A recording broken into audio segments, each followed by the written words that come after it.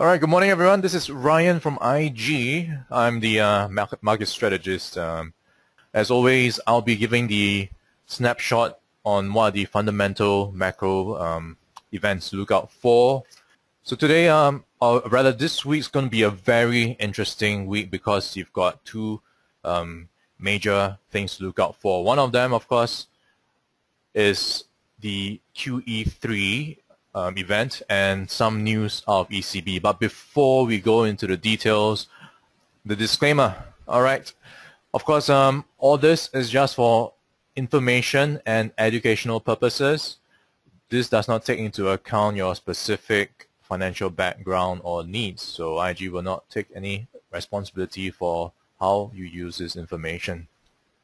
Okay, with that out of the way, let's go into the weekly outlook. And yes, Lenny, thanks for your question. We look at specific stops, but at short notice, I think we can only look at technicals. If we want to go into fundamentals, it will have to depend on whether I've been following the stock. So I'll go into some of them which I've been following later. If there's anything in, that needs more research, I will help look at it more closely. Okay, so one of the events I was mentioning about was the ECB. What's been happening over the weekend was you've got the European Central Bank reporting that it bought some covered bonds last week, 1.7 billion euros. And the other major event was the stress tests on the European banks. So overall, the stress test came away was quite positive for the markets. They thought the event was good. Only 25 of the banks failed out of more than 100. And out of these 25 banks that failed, more than half have already started to take measures to get out of this, segment of failure. So that leaves only 12 who actually still need to do things to pass. So overall, that was a positive event for the markets. But on the ECB stimulus front, there's still some concerns that ECB is not getting enough traction on its stimulus. There's still talk about whether it needs to push a similar QE to the US. So all this is still in the background, which is why yesterday European stocks were a bit choppy. You started the day off with that positive news on the European stress test, and then later on, some investors started to cash out. And the other key event will be on Wednesday night, Thursday morning around 2 a.m. The Federal Reserve is going to give its announcement on QE3. Is it going to cut the final $15 billion from its bond buying program? And the other thing to look out for will be its monetary policy statement. Is it going to be hawkish or dovish? So the key phrase everyone's looking out for is considerable time. Whether it's still going to stick to this, which will mean lower for longer, which will mean interest rate hikes likely around mid-2015. If it takes this away, it means we might see interest rate hikes earlier than mid-2015. So that will be a positive bias or upside bias for the US dollar.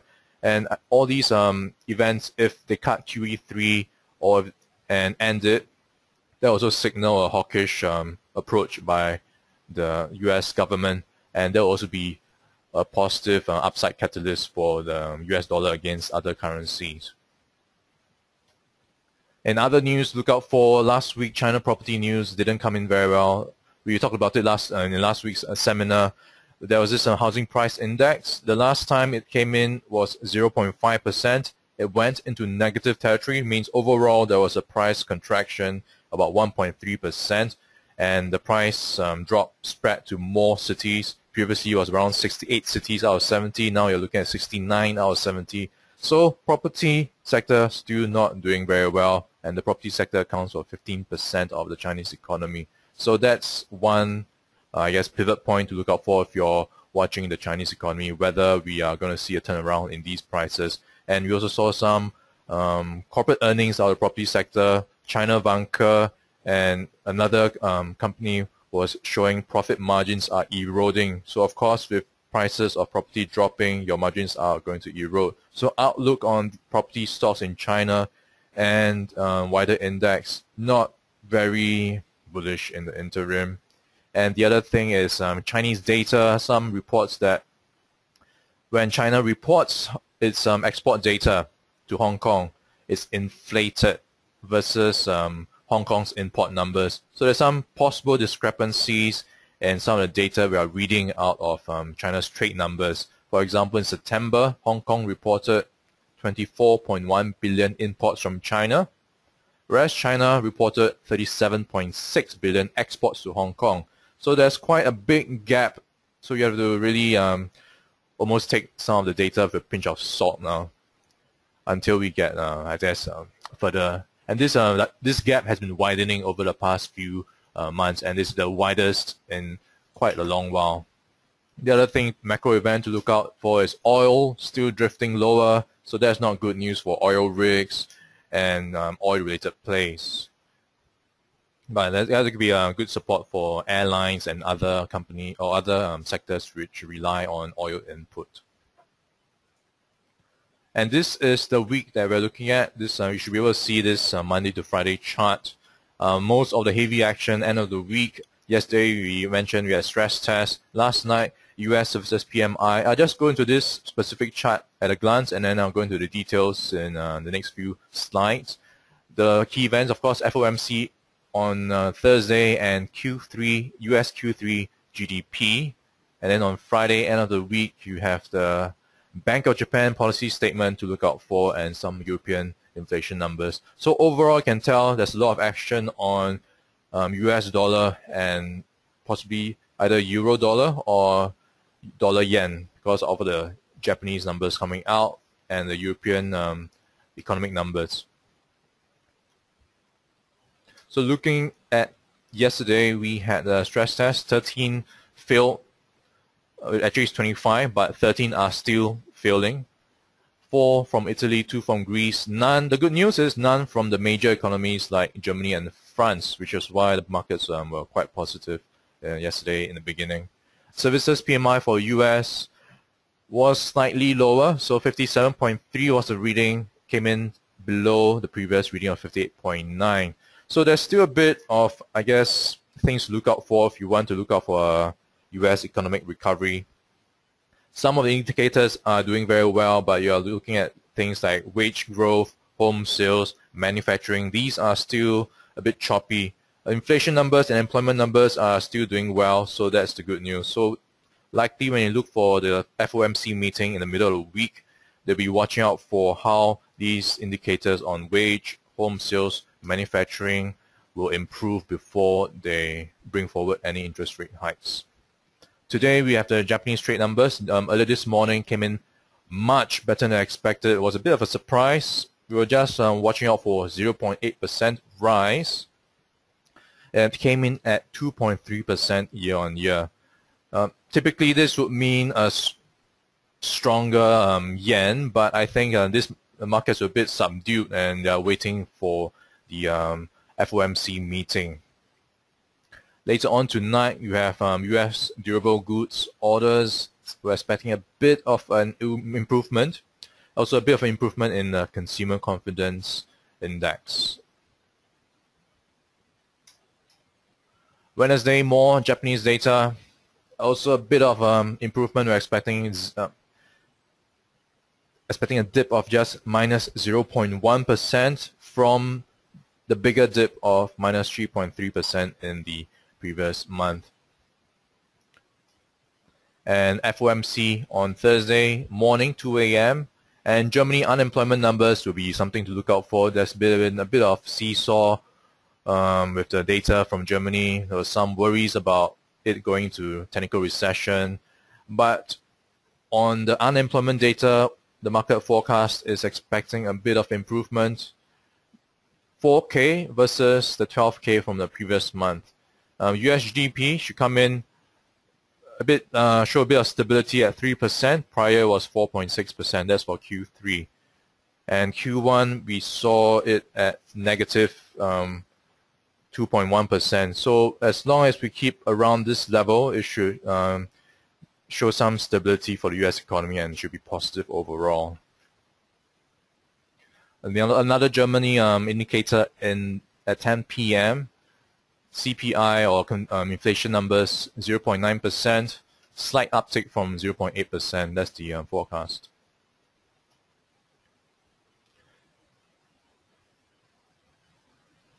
And Friday, we have the Bank of Japan policy statement.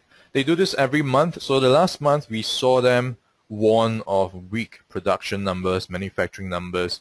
So what to look out for is whether they're going to be more dovish and more conservative and, I guess, posture themselves to offer more stimulus, or they take the recent numbers they've been seeing out of Japan, the better numbers, as encouraging. So FOMC, this is a question from Mr. Tiam. FOMC on Q3, they'll be announcing it at 2 a.m. Thursday morning, which will be Wednesday, very late at night. Thursday, 2 a.m. So this will be its statement on whether it's going to cut the last $15 billion on its bond buying program, as well as its monetary policy statement. 2 a.m. And back to Friday, European unemployment numbers, we're expecting it to be flat at 11.5%, and a bit of an improvement in consumer inflation numbers, 0.4%. But you have to bear in mind that these inflation numbers are still quite well off target of its ideal 2%. So overall, we can expect some downward bias on the euro in the longer term. Okay, one of the things I'm looking out for this week, or rather this month, has been the VIX. We talked about it in the last session, all the Ebola fears going out, and that's helped the VIX index pull back to around the 16-point level from a 21-point level earlier. So my expectations are, with all these volatility after QE3 ends, no one knows what's going to happen. Will there be a flight of capital leaving the emerging markets back to the US because of expected interest rate hikes? Will there be Ebola fears coming back online? Will there be more geopolitical tensions? So there is quite a potential upside or spike if any of these events happen. And if you can look at the past few months, it's been on this baseline 16. So this is almost normal for the VIX. So if you're expecting any possible volatility events, this is something you can look at for potential upside. Of course, the oil-related plays, still something to also look at. You're looking at Sembcorp Marine, Keppel, Costco Corp. Oil-related plays are not going to be doing very well in the near term. Some earnings season, of course, this month. Things to look out for tonight. Facebook. I think a lot of you are very interested in this one. Overall, the sentiment for this is positive. We're expecting better numbers because you've got more products on Facebook, bigger advertisements, and better targeting. So we've seen all this improve the analyst forecast for this quarter, and we should see some good numbers. But just something to watch out for. Long term is been on an uptrend. There's been some possible pricing in of the news. So this is something that will be positive on the uptrend. There could be some profit taking on the results, which should give a window to buy on dips if it does drop. Another interesting one is on Thursday, GoPro. Some of you may remember it started its IPO with a big bang, and it's been rallying to around $98. But today, it's since dropped by 30% because investors are starting to realize all those promises may not be coming through. They were promising that they'll be giving plans on how you can monetize all these videos with a social kind of media empire master plan, but still no signs of that, so investors losing confidence and cashing out. So there's a very good downtrend to look at. on the charts. And in local markets, you have Sheng Siong and Great Eastern tomorrow. And Singpost, of course, this is tied to a bit to the Alibaba story, e-commerce, and Singpost itself has been pushing out some big plans. So that's been helping the price go up.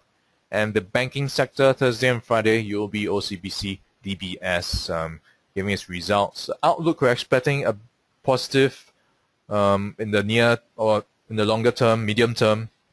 With interest rate hikes, it should improve some of the margins for banks. So this will potentially be good news on its outlook. All right, before I hand over to Nabil, is there any questions you'd like me to get into? All right, one question from Lenny. What's the VIX benchmark I'm looking at? So let's go back to the chart. So if you look back at 15 October, we had news like Ebola possibly spreading, some European growth concerns. So if we get those type of headlines coming back, I think it's not difficult to see that push back to the same 2021 levels again.